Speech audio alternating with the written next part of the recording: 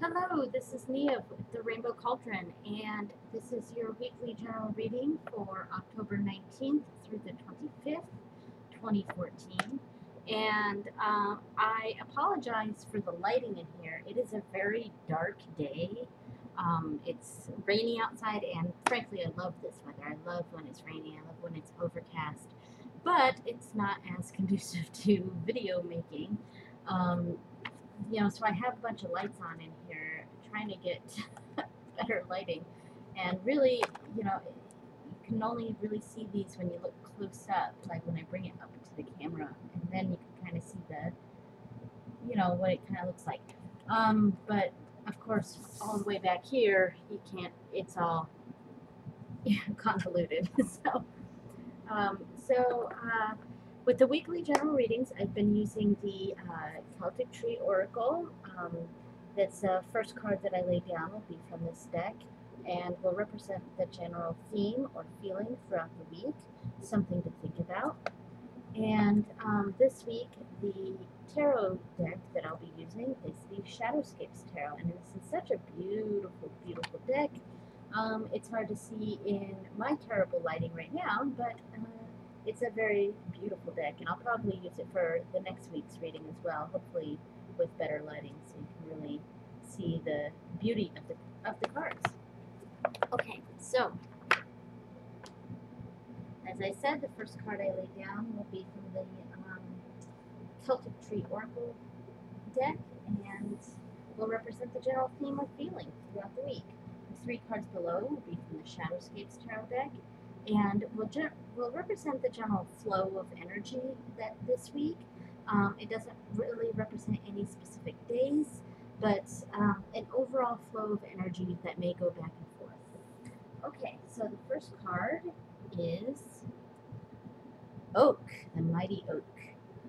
Okay, and the oak tree, this is like, when I think of the Ogham deck, or the Ogham alphabet, the Ogham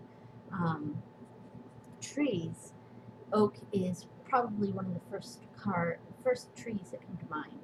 And the oak tree represents protection, strength, and really doorways to other worlds.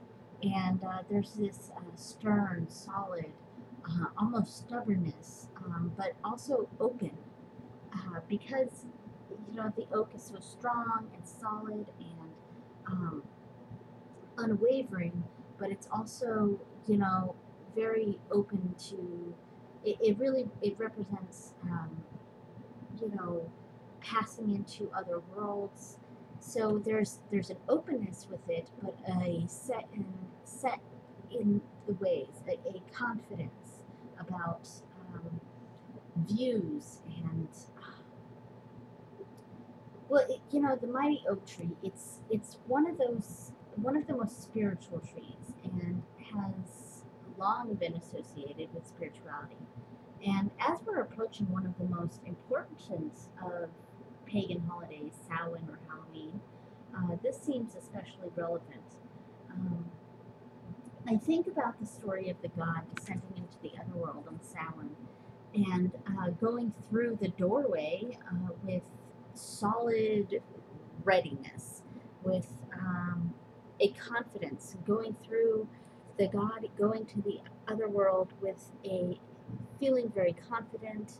Um, it's not a scared, it's not a scary journey. It's something um, that might be that might seem difficult to do, uh, going to this new chapter, but it's something that he does with a solid readiness, a confidence, going forward with what may seem difficult with strength and courage and confidence that you're going in the right direction. And that's the energy that I get from the oak tree here. Okay, and the three cards down below, we have the Knight of Cups, and since the faraway view is so difficult to see, I'm going to show each one of these up close really well. The Knight of Cups.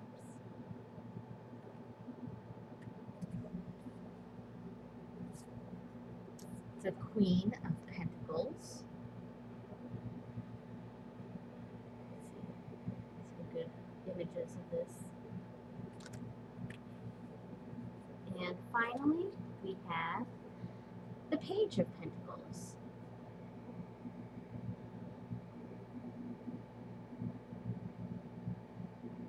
Really trying to get a good view of this. All right, so, wow, there's a lot of people surrounding us this coming week. I mean, each one of these is a court card. So it really, what that indicates to me is there's a lot of gatherings going on or celebrations going on this coming week, or planning for events that have to do with a lot of people. And you know, this makes sense for me personally, as this weekend we'll be getting family members, getting visit from family members, and the next weekend is a group Samhain ritual. Um, Maybe this is relevant to you as well. The Knight of Cups is a person who is sensitive, romantic, and idealistic. I mean, here he goes. He's dreaming of this, and he's working his way towards it, and that really connects with that card as well. Really moving his way toward there. And then the Queen of Pentacles is a person who nurtures, cares for, and gives practical advice. She's a parent type figure, very motherly. And of course, these court cards, they could represent anyone. It doesn't have to be male or female.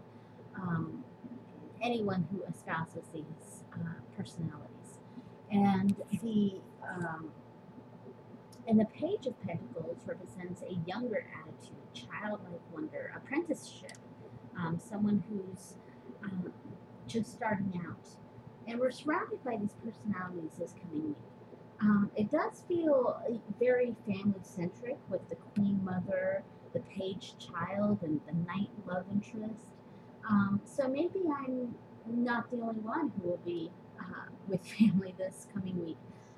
This also connects with the Oak card. What I get with this reading is that if it's not speaking of the coming celebrations of the coming holiday, or you know, gatherings, things like that, what we're seeing is a difficult road coming up, but you're entering it with solid confidence because of the support that's from those around you. So there's a big support system going on here, and that's really aiding in a confidence to go forward in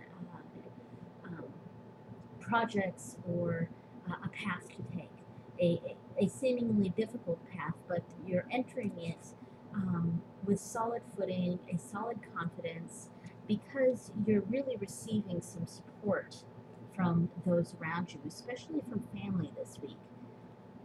All right, so that was a pretty short reading, but I think it got the message across. Well, thank you so much for watching, and again, I'm sorry for the lighting in here. It's just a very overcast, dark day, and I've tried to use some of my lights, but that made it a little too bright. But hopefully this is helpful for you, and thank you so much for watching, and blessed be.